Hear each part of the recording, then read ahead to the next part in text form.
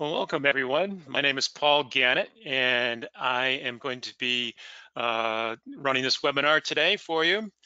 With so many choices for water level logging out there, it can get confusing, and I'm hopefully going to help make it a little bit easier for you to choose the products, the solutions that are best for your needs. Let's see. This is for those that aren't hearing me. A couple things to check. Hopefully all of you are hearing me.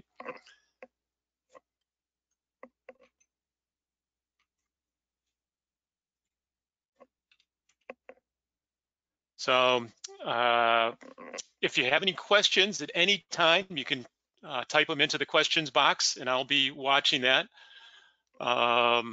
If it's appropriate at the time, I'll cover the questions then, or if I think it's better to address later on in the presentation, I'll save them for later.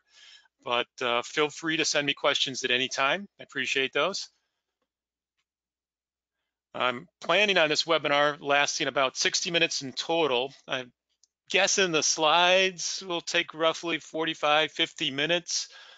And then I'll leave 10 to 15 minutes for questions. And whatever we don't get to during the webinar, we can follow up with you afterwards. And if there's any very specific questions, of course, we'll follow up with you on those as well.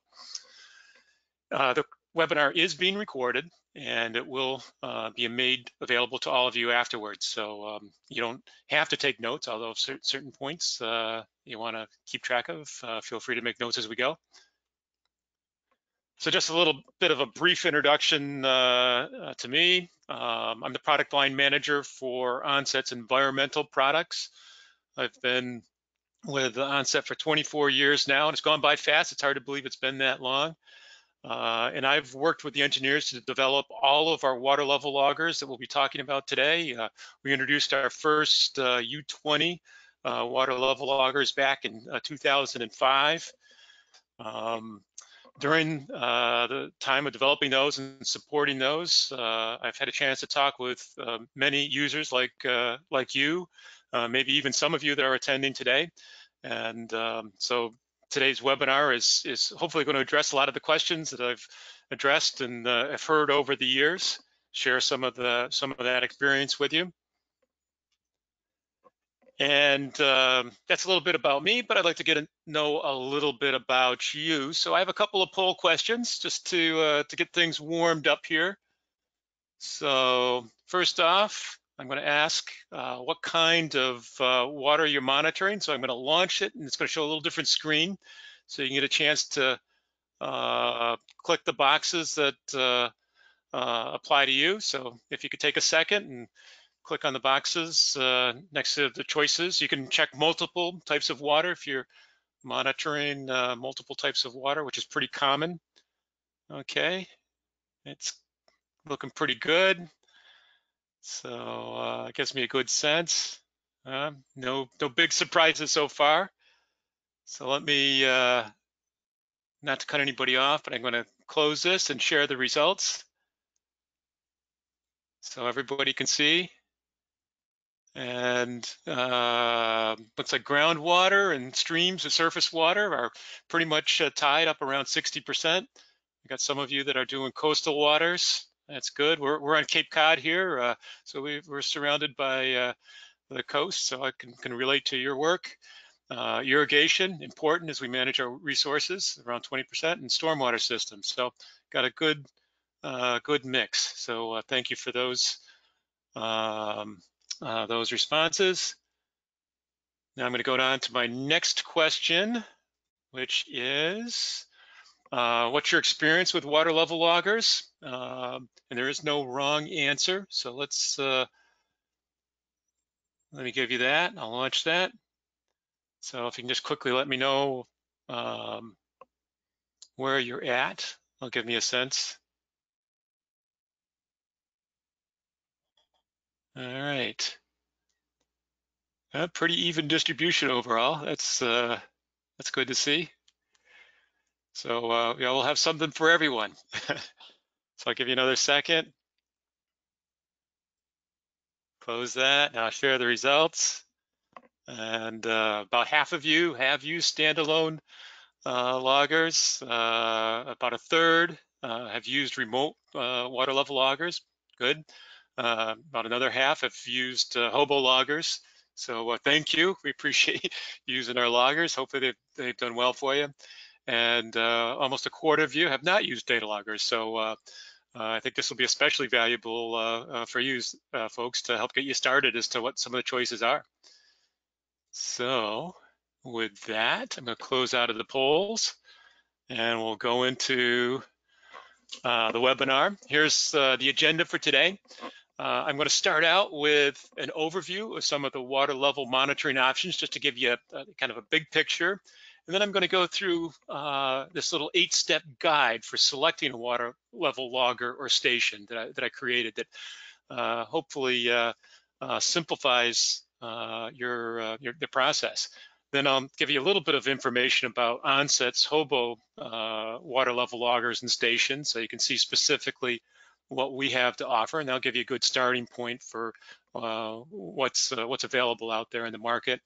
And as I mentioned, there'll be time for questions and answers, but I will also take questions as we go. So the starting point, I think I mentioned this up front, is there's a lot of choices out there. It's and during the years I've been in this business, I've been seeing more and more choices, which is good, but it does make it a little more complicated because you have to decide which is best for you. Just a little bit of an analogy is, I guess a lot of us are working from home now, we're keeping our social distancing, and one of the things that I've heard a lot of people are doing more of is cooking. I don't know how many of you are spending more time cooking now. Well, for Mother's Day, I decided to make my wife eggs Benedict, which is something I haven't made before. I've enjoyed them, but never made them. So what did I do? I went on the internet, looked up a recipe. So following the recipe, I was able to do it, and they came out pretty good. Well, I think, no, maybe I'm a little biased, and my wife didn't seem to mind them either. But today I'm going to give you a recipe of sorts for choosing water level loggers. So hopefully this kind of makes it a little simpler. And even if you've been doing and using water level loggers, as with cooking recipes, it sometimes helps to go back and see, what some of the tricks that other people have used. Maybe your holiday sauce came out a little bit lumpy the last time you made it for your eggs Benedict. Well, maybe there's some tricks to make it smoother next time. So hopefully I can share some tricks with you today that help make your holiday sauce nice and smooth. And that's kind of the analogy I'm going to use as I'm going to give you a recipe of sorts. First, I'm going to start with the options at the high level. How I break them down is to remote loggers and stations. These are stations that you can access through the internet. Then there's what I call the standalone data loggers. They're either self-contained loggers like the one I show there in the middle, or it can be a direct read water level logger as I show on the right. And I actually didn't say that in the introduction, but that is actually me deploying that logger there. So I practice what I preach. So let me go into a little bit more detail in terms of each of those. So, I do see one of you asked if this is recording. We are recording, so everything is being recorded, in case you missed that in the introduction. All right. So remote water level loggers and stations. Most of them communicate via the web, and they're a great way to see what the current conditions are through the web without having to go out to the site. Another important aspect of remote water level stations is that they can give you alarm notifications when critical limits are exceeded, especially important in things like flood warning and applications like that. They also give you a convenient way of downloading the data from your remote sites without having to go out to those sites. Common communications options are cellular, Wi-Fi, satellite, and more. Cost, just to give you a sense, they're that start around $1,100 plus a data plan. So they're not the least expensive option, but they've got a lot of advantages, and we'll talk about those advantages. Self-contained water level loggers are the simplest and the easiest to deploy because they build in the data logging and sensing capability all into that one nice compact package. Makes them very reliable. When they're that simple, there's not much that can go wrong. So I would have to say that self-contained data loggers are the most reliable inherently. And they also are the least expensive, with prices starting around $300.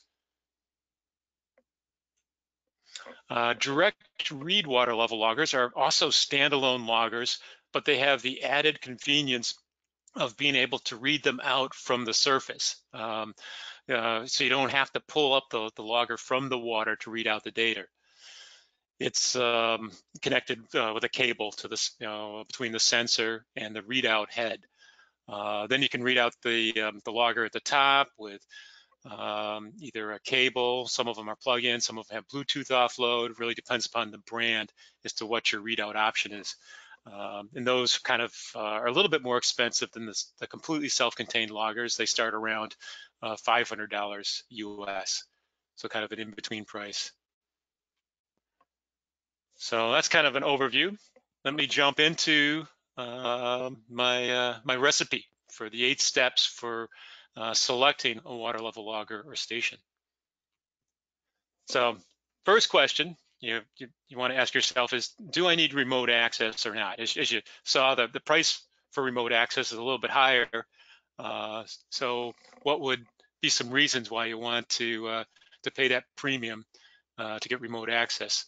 So what are some of the reasons?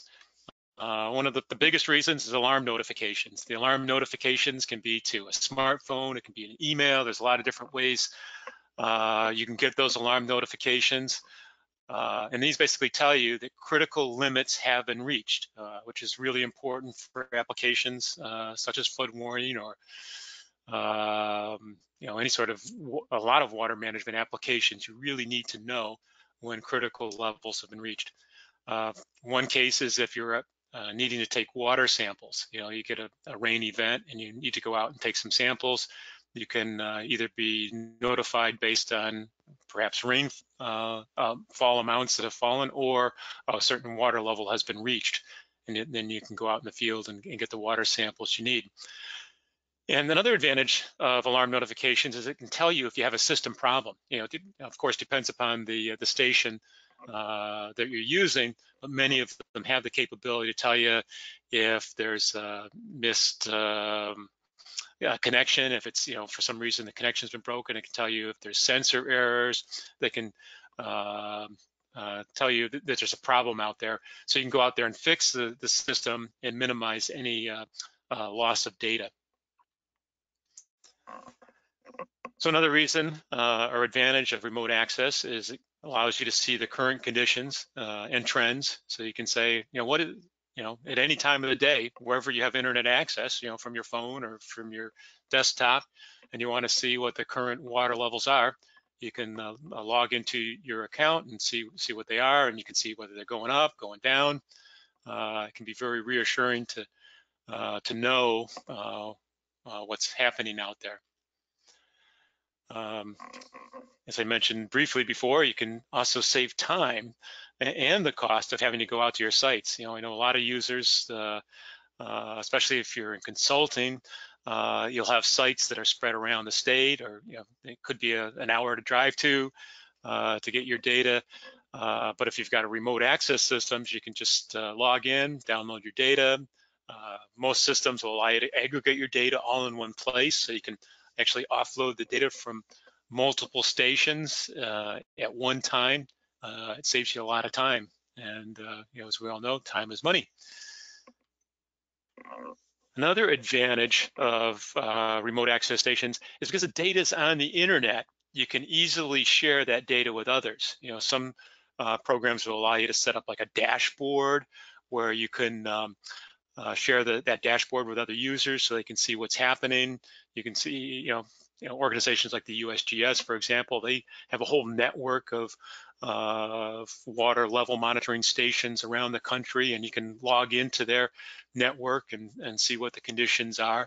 So, they've enabled public access. That's all using remote monitoring stations. So that's pretty powerful way of being able to share the data. And some remote monitoring stations also allow you to connect other sensors, such as rainfall. For example, if you're looking to trigger water sampling off of rainfall, you can connect that into the same station and get an alarm notification on that. So just continuing on with the remote access theme, some of the options for communications are, and these are ways that the data gets from the station to the internet. Cellular is very popular. Satellite is needed for some of the more remote sites. A lot of cases you can have a wireless station communicating to a gateway that's plugged into the Ethernet. There's also more specialized networks like the alert network, which is used for flood warning and flood management. That's a very critical network. With radio transmitters to central towers, which are connected to the internet. One of the things to keep in mind when you're using any sort of wireless transmission to the internet is that those wireless signals will not go through metal. So if you look at the picture I have over there on the right, you might not be able to get through that metal stilling well. So you need to have an external antenna in that case to be able to transmit that data wirelessly to the receiving tower. Or to the cellular network, whatever the case may be. So keep that in mind. The other option is to have a plastic enclosure or a composite enclosure around your water level station, because fortunately wireless will go through plastic very easily. Another case that we hear a lot is stations deployed in manholes or subsurface monitoring wells. If you want the wireless signals to go through those covers, you need to have some sort of composite cover on the monitoring well for the signal to go through. There are also some stations that actually have antennas that connect to the manhole cover, but that's getting pretty specialized to do that. Let's see, alarm notifications. Some features, this is kind of features to look for when you're looking at systems where alarm notifications are critical in your application.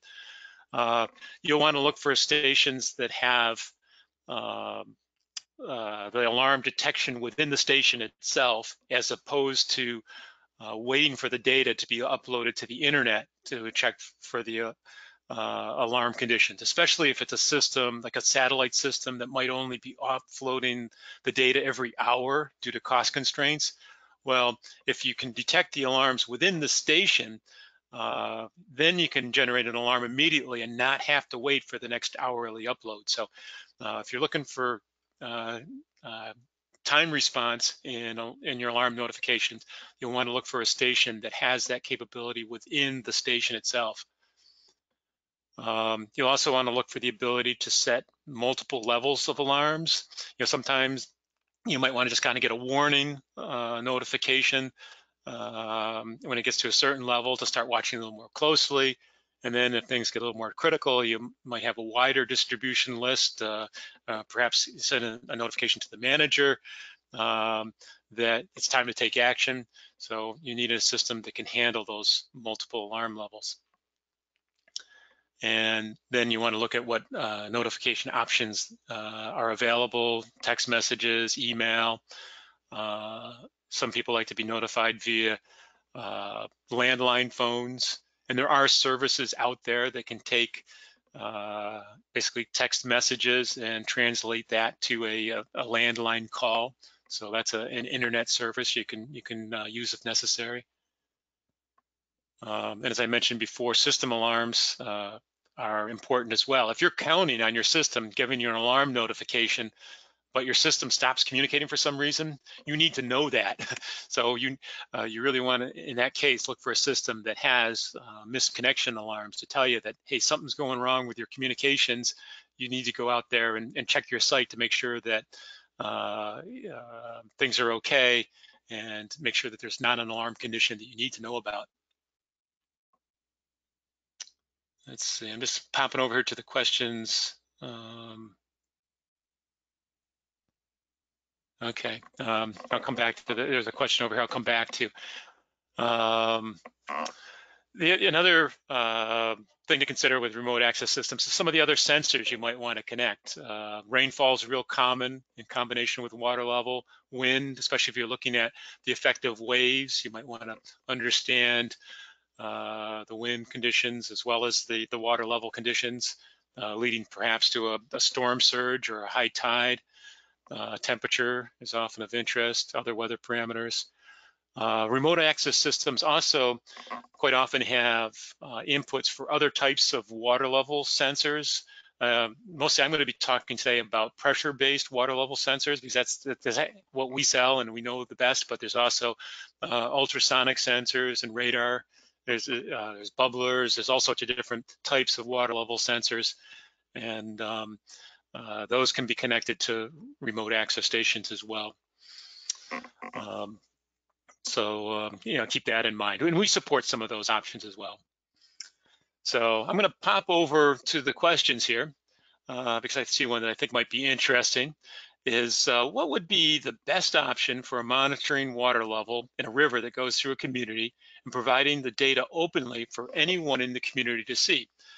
Yeah, I've worked with customers doing exactly that, and that what you want to look for is a system that well, there's two ways of approaching it. Probably the easiest way to do that is to look for a system that has a public access system, and which ours does, which is just the ability for the system to provide a link that you can embed in websites that you create. So let's say you've got a community website which has news, garage sales, and whatever, and on that you can have a link to your station that's monitoring the water level, so that they can click on that link at any time from your website and go see the current water level conditions, and you can see graphs of what's happened over the last day, last week, and it's pretty easy to set that up with your modern remote access systems.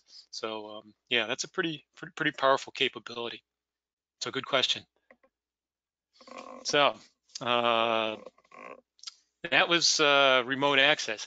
Now I'm going to go to the other case. Let's say you don't need remote access, or you can't afford it, and you're thinking, well, I'm really better suited with standalone loggers.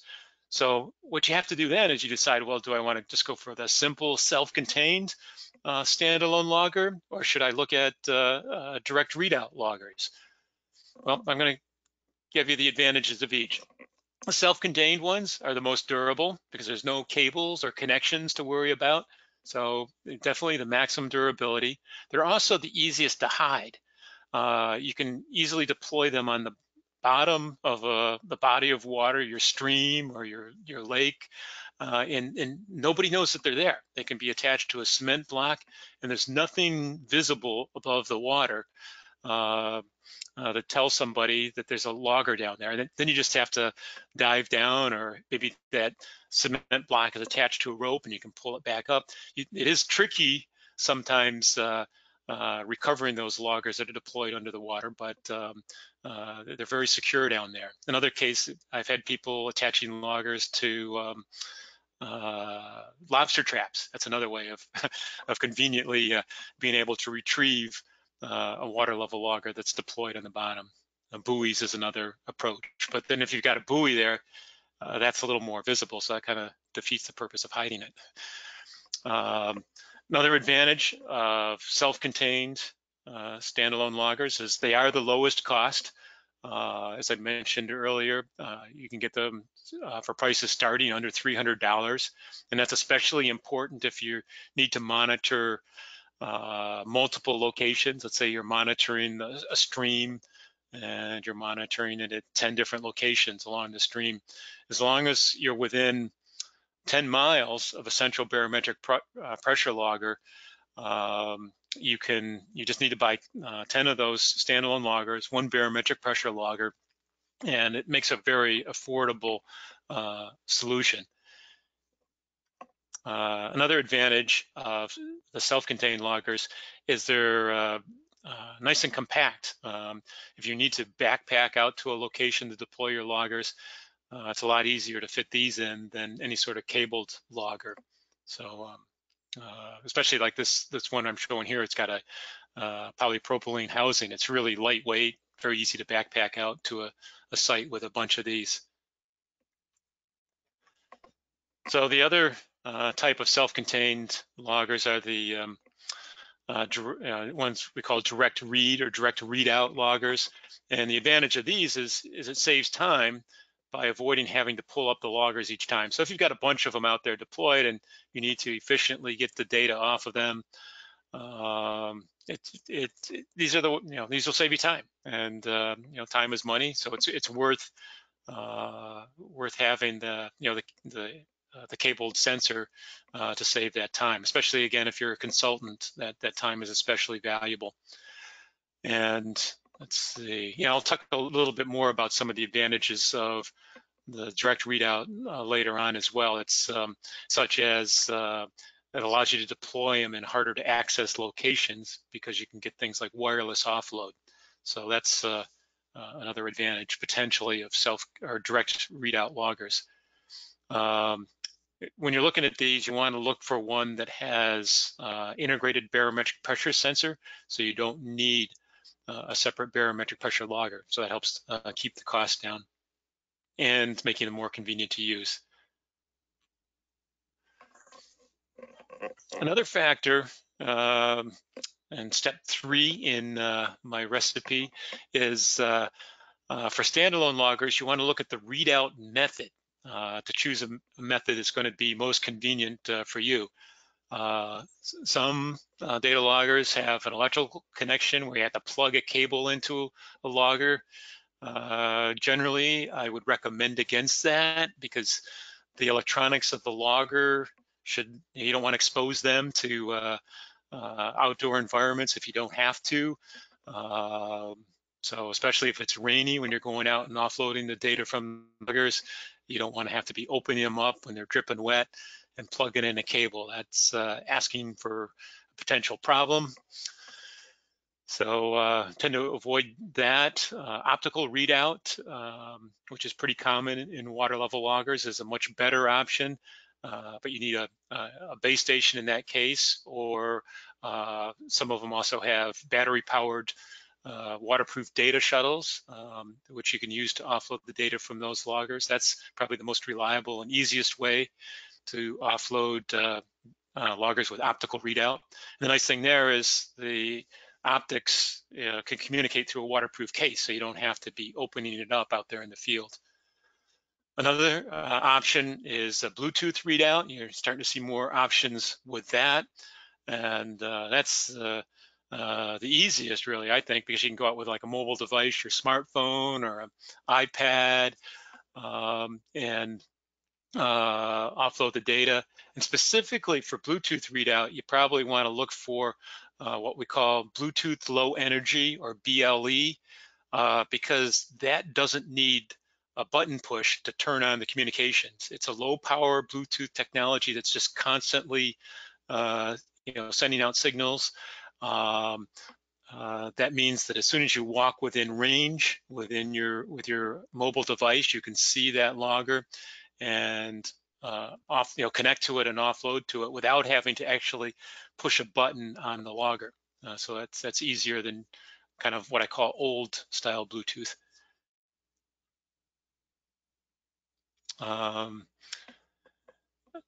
Let's see. I'm sorry, I got distracted here by a question. I'm going to come back to this. There's a question on the longest cable you can sell with a direct readout loggers. That really depends on the brand.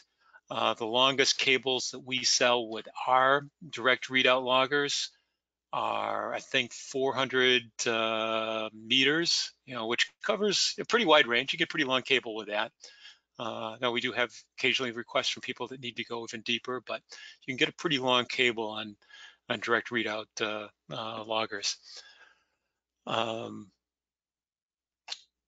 So I'm sorry, I'm easily distracted. Let me come back to this slide. Another factor to consider when you're looking at standalone loggers is, are there other loggers that you need as well? For example, do you need to monitor conductivity or dissolved oxygen? In that case, you may want to look for a family of loggers which uses the common readout method, so that you can read all of them out with the same data offload device and the same software, look at the data together. So if you've got needs to monitor multiple parameters, you probably want to look for a family that includes a water level logger.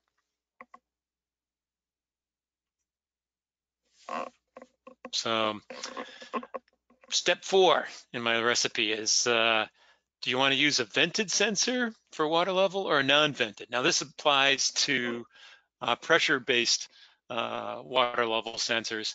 And if you're using a pressure-based water level sensor, you need to compensate for changes in barometric pressure. And the reason for that is those barometric pressure changes translate to 6 inches to maybe up to a foot of water level change if you go, you're looking at some of the more extreme storm events. So yeah, you really do, for accurate water level measurements, need to compensate for barometric pressure changes. And there's 2 ways to do this. One is to have a vent tube from the sensor in the water, and that vent tube goes up to the atmosphere. And that's what that top sensor is that I'm showing.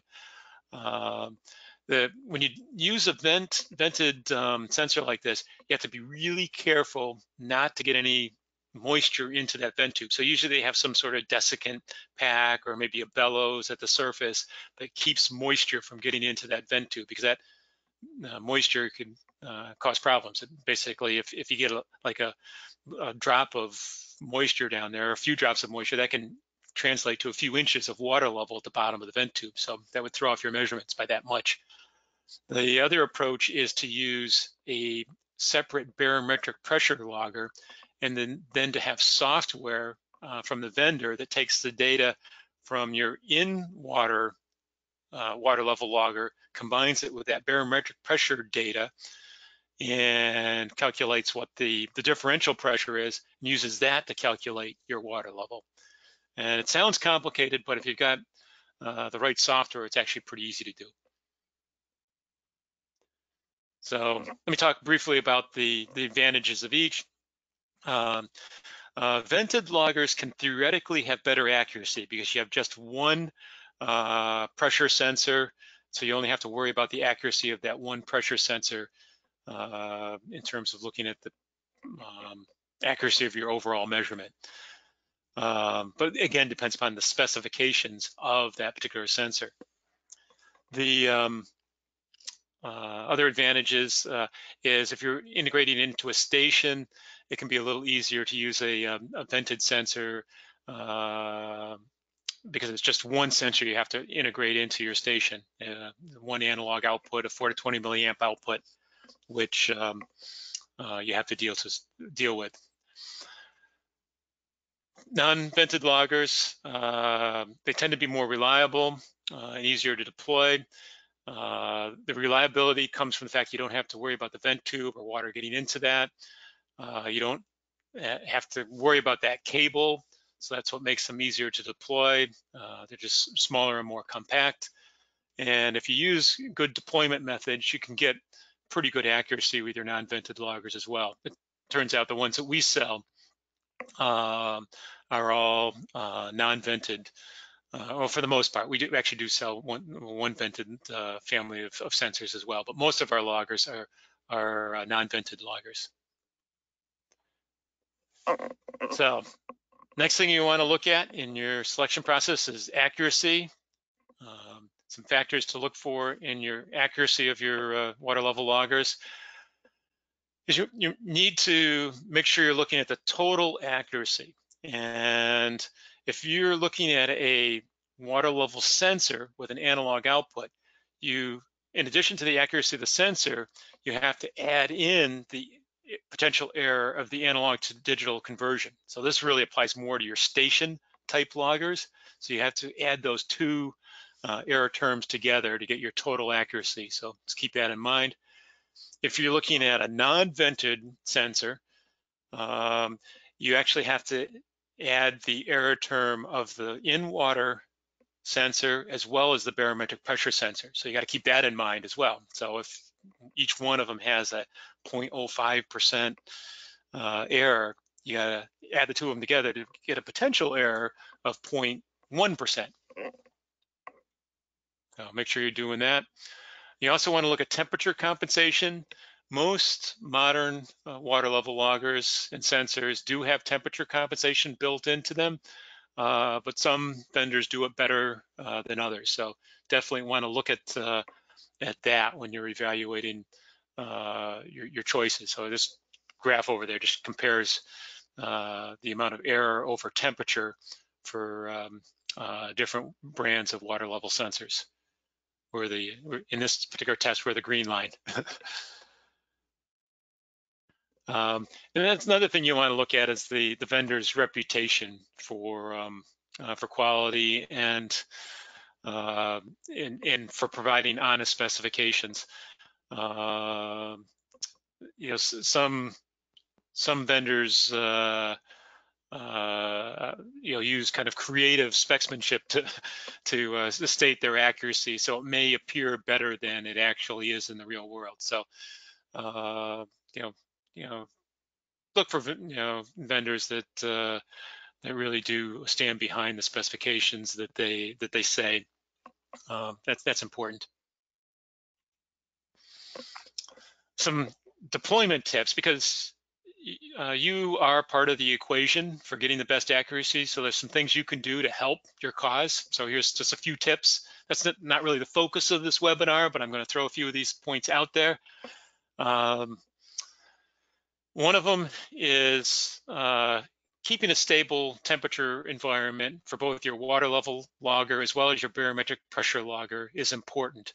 So if you're deploying a separate barometric pressure logger, it's good to deploy that below ground level because the temperature is going to be more stable down there than it is in the air, and that'll help your overall accuracy.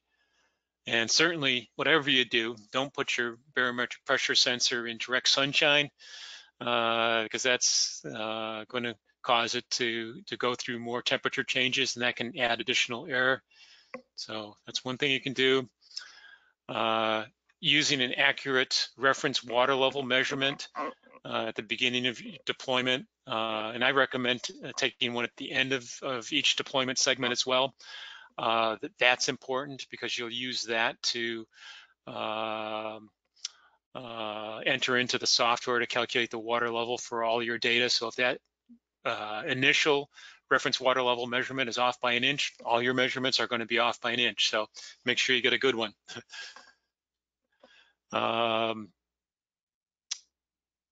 Yeah, mount the water level sensor so that it's not going to be shifting around, typically in some sort of stilling well. If you're mounting it on a cement block that's in the water, for example, you want to use zip ties to secure the logger in place so that it's not shifting around, potentially causing errors in your measurements. Another thing that helps is to use software that counts for water density, which is a function of the salinity of the water. So moving on to physical considerations when you're choosing a water level logger, here's some things to look for. One important thing is if you're deploying in salt water, you need to have a water level logger that's rated for salt water. So you need to look for materials that will hold up in salt water. Titanium or polypropylene will hold up well in salt water. A lot of manufacturers will offer two versions of their water level loggers, one in stainless steel for freshwater applications, and then another version in titanium for saltwater deployments. Stainless steel does not hold up well over extended periods in saltwater, so keep that in mind. Polypropylene, fortunately, does hold up well in saltwater or freshwater. Another factor is the sensor itself. Ceramic sensors within the logger are probably best for saltwater deployments. The ones that are, some loggers have stainless steel sensors, and again, those won't hold up well in saltwater for long term. If you're in waterways that might freeze, we have a lot of people that are using them in streams that the beginning of the season, end of the season, they might freeze. Look for a logger that has a ceramic sensor because those are really robust and will hold up in those streams. Another factor is if you're deploying in wells, make sure the diameter of the logger fits within your wells, so keep that in mind.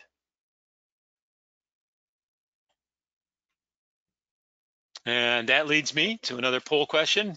Good chance to get you guys involved as well. So I'm going to ask if this only applies to those of you who are applying water level loggers in some sort of wells.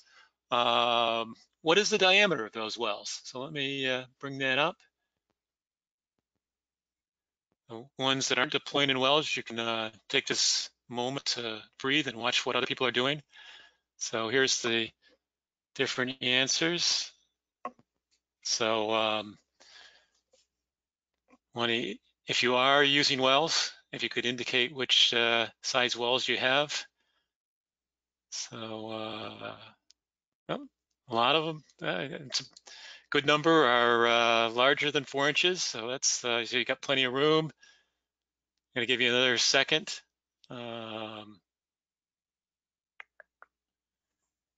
Before I close this out, I'll share the results.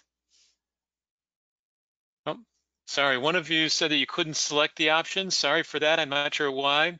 If you weren't able to enter in your choice for some reason, you can just enter it into the questions box and let me know that way. That would be useful. So yeah, if you've got multiple, I see you're doing that, great. If you've got multiple ranges, perfect. And I really appreciate your inputs on that. And let's see, let me share the results just so you can see what your fellow attendees, 37% are larger than 4 inches, 15 4-inch wells, 2-inch wells are also up there, 37%. And then a few of you are in the smaller wells as well. So, all right, well, thanks for that. Yep. So another thing you want to be looking at as you're evaluating water level loggers is the depth range and pressure-based sensors. Everybody offers, or most everybody, let's say, offers a few different choices. And the better you can match your range, the better the accuracy you'll get. So you want to figure out how much range you need, and then go with kind of the minimum range that you need. Although sometimes if you're not sure, you have to go to the next bigger range just to be sure if you're deploying in a new area where you don't have a lot of history. So let's look at this. Yeah, so I just did a little diagram here. One of the things to keep in mind in terms of your range is the range of change of your water level that you're interested in. It's not the range below the surface of the ground. It's you need to figure out what your minimum water level is, your maximum water level is, and what is the range of that change. Then you deploy the water level logger just below the minimum level, and then it's able to detect changes over that range. So one of the other ways you might deploy them, though, is if you're deploying on the bottom of a body of water, then you need to accommodate the full column of water above that logger. So in that case, you may need to go to a bigger range than your change because you're in deeper water. So you need to make sure that's covered as well.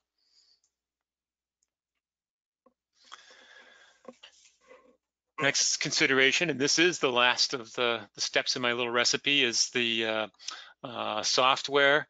If you're using pressure-based sensors, you need to make sure that the software can do the barometric compensation and conversion to water level. Otherwise, you can do it on your own, but it's a lot easier if your software does it. And if you need flow, there's some software that will do the conversion from water level to flow. So if that's a factor in your applications, look for that. And we know, don't ignore that. No worries. A lot of you are taking the data from your data loggers, using it other places. So look for compatibility with other programs such as Excel or R, GIS modeling software. If you're looking at a remote monitoring system and tying it into a network, you may want compatibility with something like Aquarius or DataWise. So keep that in mind as well. So this is a quick summary of the recipe for choosing a water level logger. And you'll even notice I put a little box around it to make it look like a recipe card. Now I may be dating myself talking about recipe cards, but this is a quick summary of the steps. Remote access or not. For standalone, decide whether you need self-contained or direct read. Look at the readout method, vented or non-vented, accuracy, physical considerations, depth range, and software. So it's really not too bad. It's really not too bad. Hopefully some of these things will help make that whole process easier. So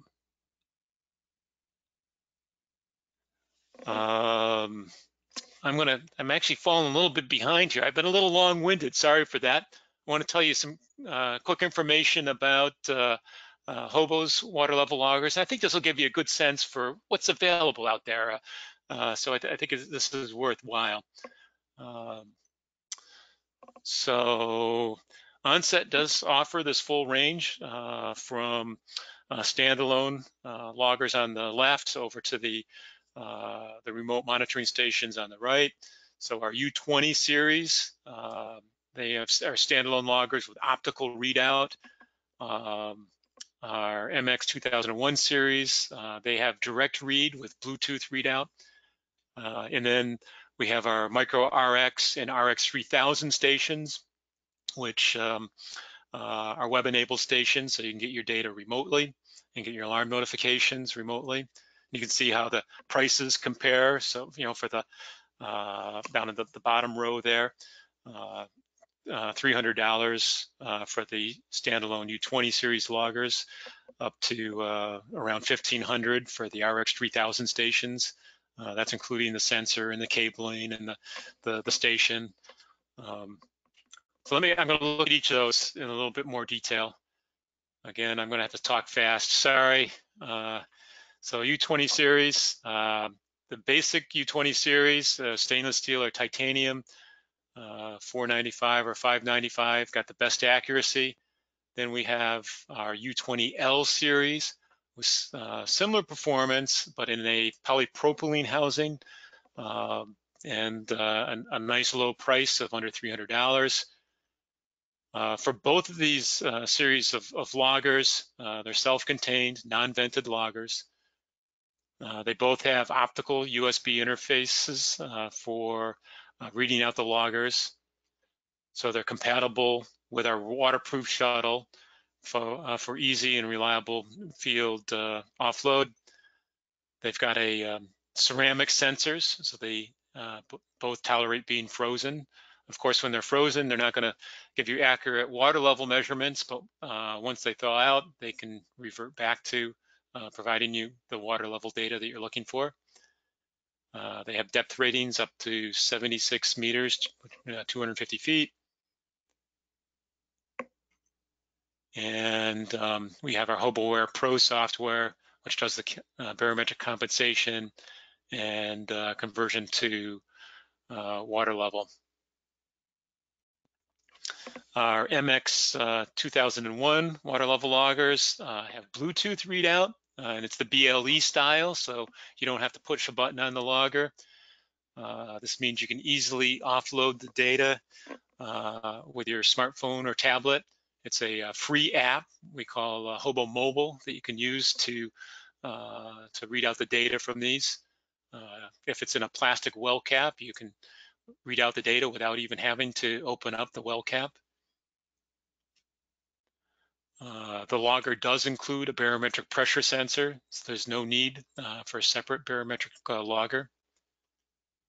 And that means it can provide the water level data directly. When you first deploy the logger, you enter in the reference water level reading, and then it uses that to calculate the water level data that it logs and stores.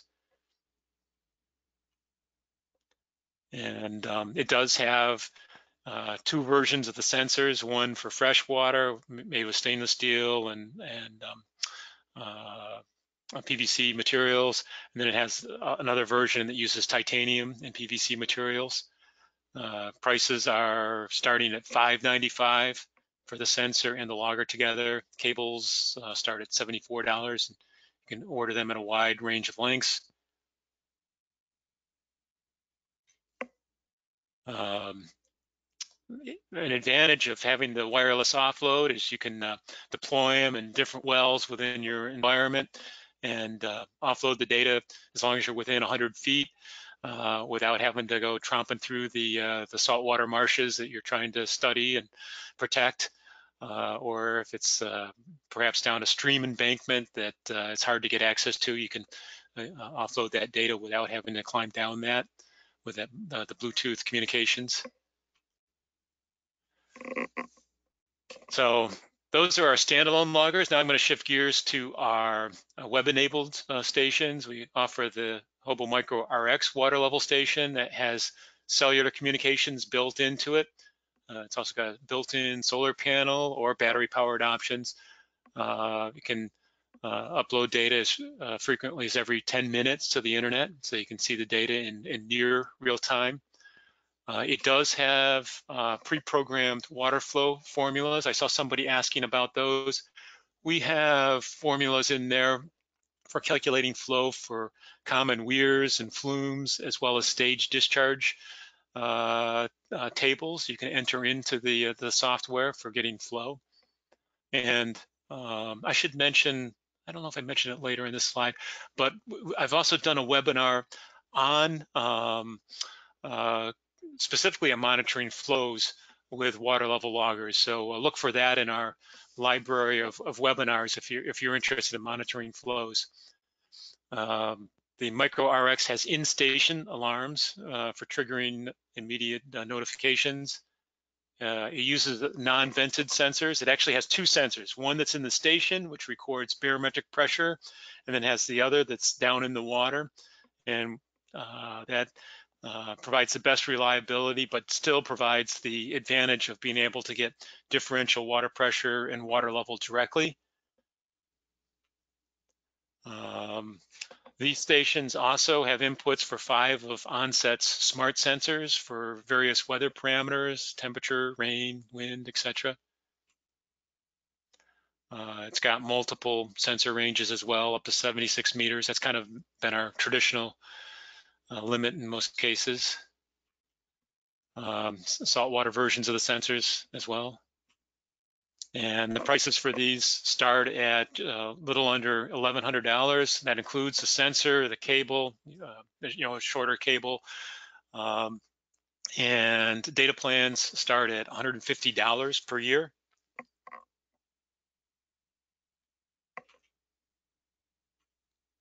And then for more expandability, we offer the HOBO RX 3000 remote monitoring stations. They have the ability to connect up to 2 water level sensors. They have more communications options, cellular, Wi-Fi, and Ethernet options. It's got more smart sensor inputs, and it's also got optional modules for like analog inputs if you want to connect a ultrasonic or radar water level sensor. It's also got some a module that can talk to our wireless sensors. for weather parameters, and it's also got a relay control module option. So as I said, I went a little long. That was, I wanted to get through those slides. I now have time for a few questions, so I'm going to go in, and I saw a few questions come in here, and some of them I was able to address as we went along.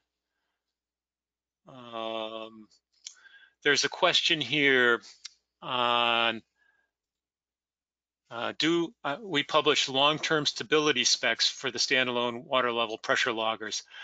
How we address that is sensors will change over time, and it's hard to predict exactly how long that they will last, but we specify a drift specification, which gives you a sense for how much it can change over time. So typically, drift is specified as a certain amount per year, and within a year, it usually won't change that much. Now, pressure sensors are pretty stable, so they don't change that much.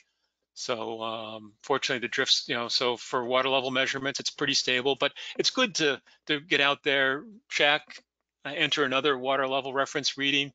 Every time you enter in a new water level reading, reference reading, that'll adjust for any drift in the sensor. So it's like recalibrating the sensor. So we do recommend that. Got a question here on how long does the MX 2001 battery last? Say 15 minutes and 1 hour logging. We specify that as long as you're logging, I guess at a minute rate or slower, it'll last for a year off of its batteries. And those batteries are user replaceable. So every year you can go out and replace those batteries and get another year. The batteries on our stations they're charged by solar panels, so they kind of go for several years before they eventually wear out and need to be replaced. The U20 loggers, they have a 5-year battery life in those, and those are actually not user replaceable, but you can get 5 years out of them. What I'm going to do, just because of the time, there's a quick couple slides I want to wrap up. So I'm going to go through those wrap up slides. And then what I'm going to do is open it up for question and answers, because I'm happy to stay on for another 10, 15 minutes, whatever, to answer some of the questions we can. So I'm going to go through those couple of wrap up slides. Then I will come back to your questions. We'll see how this goes. So thanks for being flexible with me, kind of going with the flow. These days, everybody's got to doing things differently. Oops. So what the wrap-up questions, first off, I want to say is our website. This is for those of you who don't have a chance to hang on for further questions. Our website is a great resource. It's got a lot of information. It's got webinars like this webinar. It's got tutorials on using our software. It's got all our specifications and pricing. So definitely get to know this web address, onsetcomp.com, a wealth of knowledge. We've got our application specialists. Even though a lot of us are working from home, we're answering the phones. Give us a call at any time. We're happy to talk to you, answer any questions you have. So call us by phone. Send us an email at sales@onsetcomp.com. And for technical support, for those of you who have products already, we recommend you go to this web address and contact us through that. This gives us a little bit more information as you send in your technical questions, so you can use that as well. So lots of ways you can reach us. And this is a little bit of a quick question I wanted to get your inputs on before I lose you. I saw that quite a few of you, I think around 40% of you were doing remote monitoring. And I just wanted to get your inputs on how frequently do you need to have that online data updated? Are you looking at this stuff in kind of pseudo real time, or if you get a daily upload, is that good enough? So I'm going to ask you this question and ask for your inputs.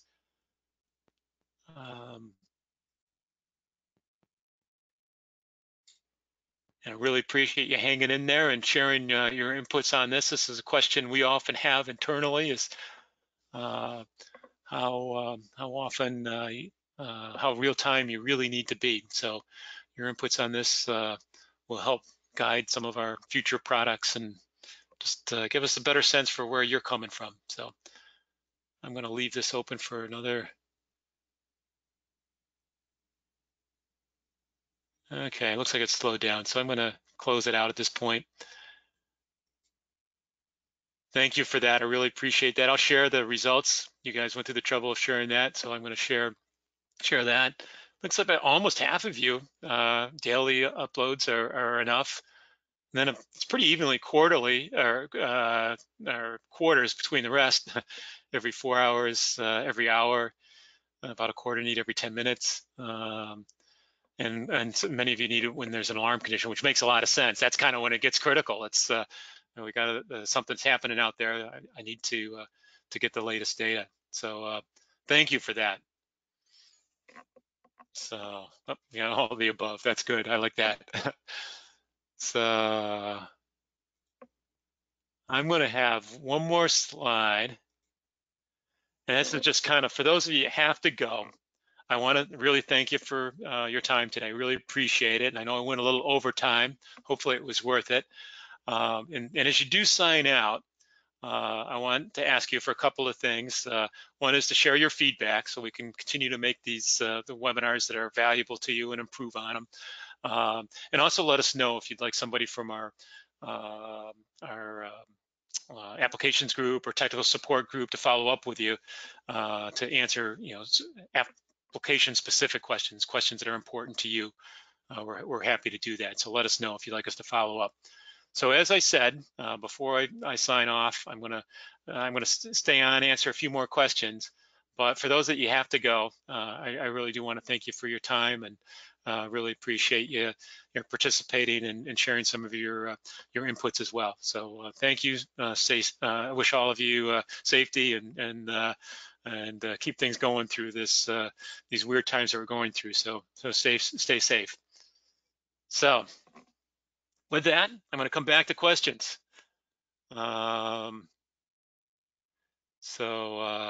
Yeah, let's see. Some of you are continuing to provide inputs. Thank you. Really appreciate it. Yep,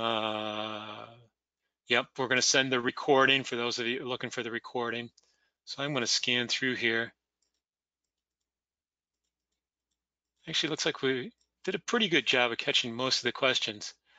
Some inputs for some smaller diameter sensors.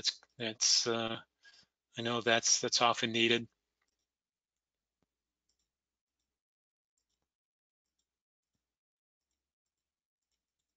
I think we're in pretty good shape.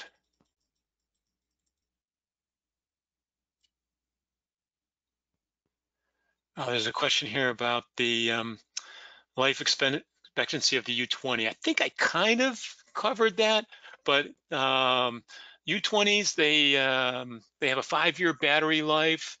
That's with a 1-minute logging rate. If you go out there and enter new reference water level readings, you get that 5 years out of them safely or more. So they've got a pretty good service life. For the metal ones, we do offer a battery replacement service, so you can send them back to us to have the batteries replaced, because we know that those if you've paid over $500, that's a bit of investment. So we'll replace the batteries in those. I don't think we're offering a battery replacement service for our $300 loggers at this point, because it costs us more to replace the battery and handling than it would be to get you a new logger. Let's see, there's a question here about the U20L. Is it appropriate for estuarine waters?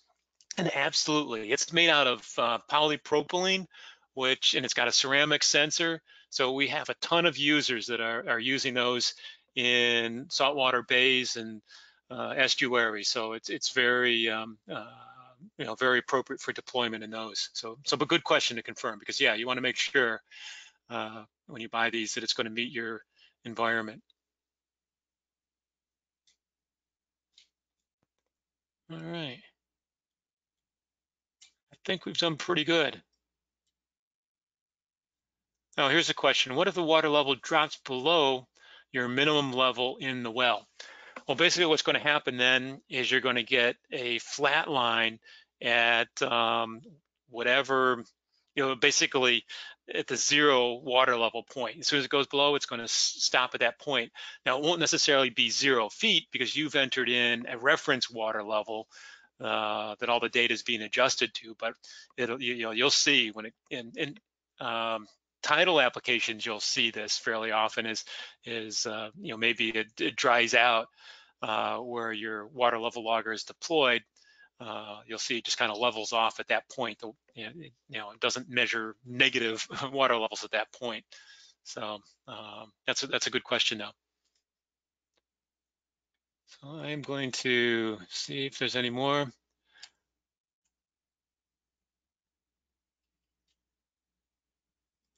Okay, here's a question. We're looking at remote monitoring the level of a small lake for flood purposes, envisioning a pipe standing in the lake with a logger and station.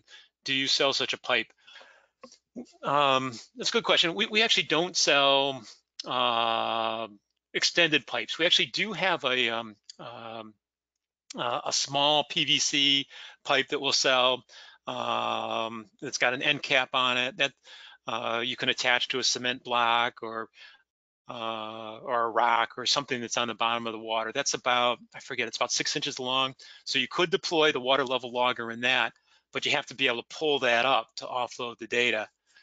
If you're in a lake, there's a few different ways of deploying in a lake. One is to have a PVC pipe that kind of goes up the side of the lake to a stilling well that's above the lake surface. That way you can push the logger down to monitor water level. Then when you want to pull up the data, you can pull it up. Or if it's using a station, you can just leave it down there. But that stilling well will protect the cable, protect the logger, helps hold it in place. So we recommend that. And it can just be ordinary PVC pipe. As long as you put holes or use a slotted PVC to allow the water into the pipe, you can do that. I'd recommend slotted PVC for a lake bottom to keep the silt out. You don't want to have silt collecting in the bottom of your stilling well. So slotted PVC will usually work pretty well for that. And one of the nice things about pressure-based water level sensors is you don't need a perfectly vertical stilling well. That you can have that stilling well go along the side of the stream or lake, and you get your measurements that way. So hopefully that gives you a sense for how you can mount those.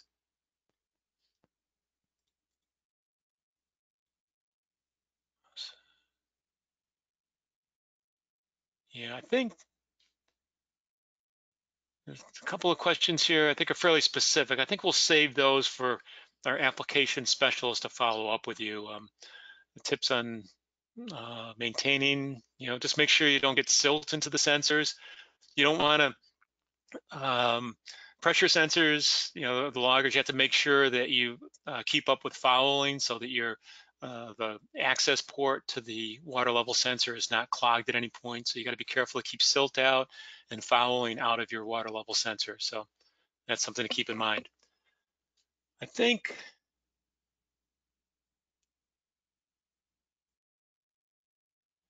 here's a question. In freezing conditions, I mentioned using ceramic sensor units. Will these continue to collect data even in low temperatures? So if the water freezes and it's got a water level logger in it, what it's going to happen is it's going to, the pressure of that ice is going to kind of squeeze the logger, but it's not going to give you valid water level measurements. The logger will continue to record temperature and record the pressure that it's seeing, but it's not going to give you water level measurements. So you'll know that the water is frozen. So you'll know that. It'll continue to log that information, and you'll know that it's getting some pressure on it, but you won't know what the water level is above it. As soon as the water thaws out and it gets back to normal water again, then it will continue to record water level like you expected, and it should really, in most cases, preserve its calibration. So. Yeah, that's a good way of finding, looking at the water level right up into it's freezing and then afterwards. Now, here's a question. This is very specific to our products. If is HOBOware Pro a must? Yes. You want to use our HOBOware Pro because that includes the barometric compensation assistant for converting the pressure data to the water level data. So you don't absolutely need that, but I would strongly recommend using our software for doing that conversion. It just makes it easy. It's worth the small price you have to pay for the HOBOware Pro version. So, all right. Well, I think I'm going to let everybody go. I think I've gotten through most of the questions. Really appreciate those that have hung in there with me to, what is it, 12 after, the extra 12 minutes. So appreciate your extra time. Hopefully it made it worthwhile. So again, it's been really a pleasure, my pleasure talking with all of you today. So stay safe.